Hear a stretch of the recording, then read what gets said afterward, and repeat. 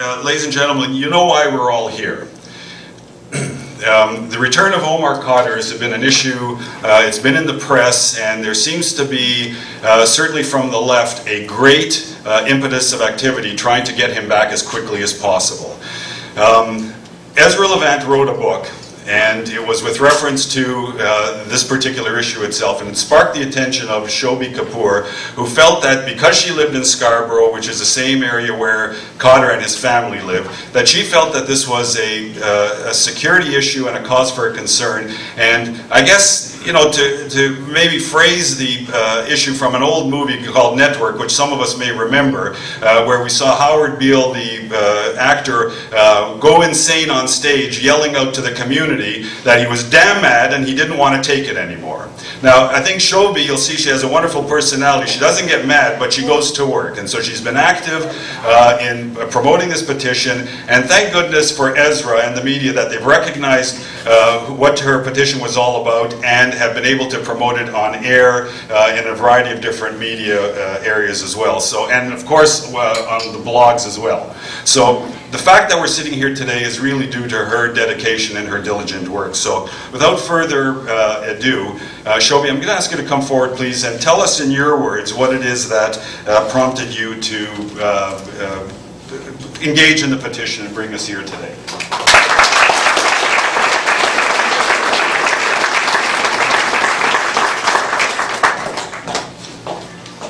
Thank you, Julius. I think you took about 90% of my speech, but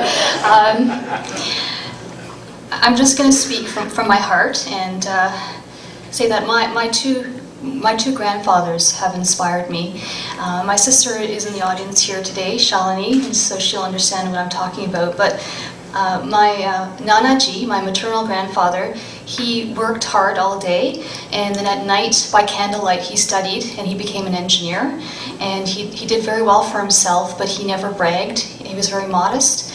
And my second grandfather, my Dadaji, he saved my father when my father was a child, as well as members of our family from being killed in partition in India in 1947.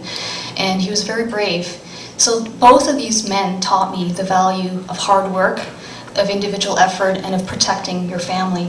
So although they are dead, I do feel their presence, and I see God in everyone. I'm a religious person. I see God in Muslims. I see God in leftists. I think that when we started this group, the Canadian Patriotic Society, and I'm so blessed to have fun people working with me.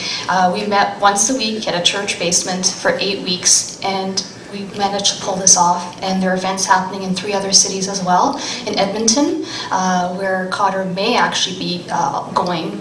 There's one of his lawyers has offered him a place in education, as well as in Abbotsford, BC, and in Montreal. So today is a day where there's actually 4 places in Canada having simultaneous protests about Omar Khadr, and we're showing a unified front.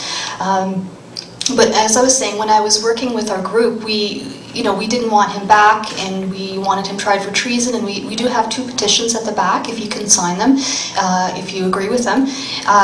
We began to really realize that he's just a symptom of a larger problem, of a larger sickness in the society, and that's the left and the leadership of the left, not necessarily everyone who votes for the left and the Islamists. And even recently, I believe there was a Muslim event in Ottawa where the NDP and Liberals co-sponsored it, as well as Irfan Canada and Human Concern International, which was Papa Khadr's bogus charity, which raised money for Al-Qaeda a number of years ago. So one of the bloggers broke the story. So this is a perfect example of the left and the Islamists.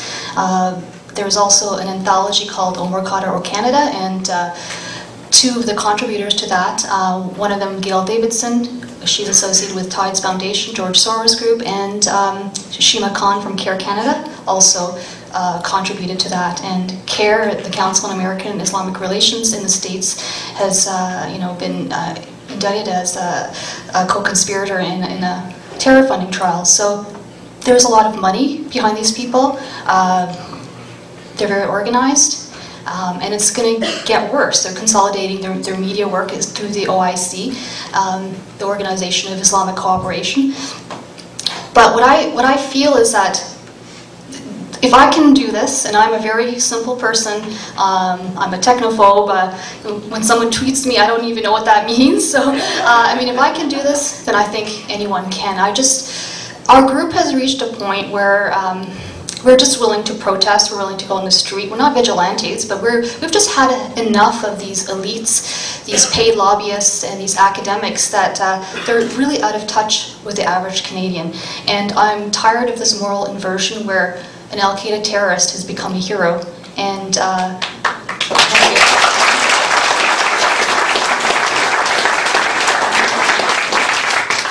And the victim, or victims, are ignored.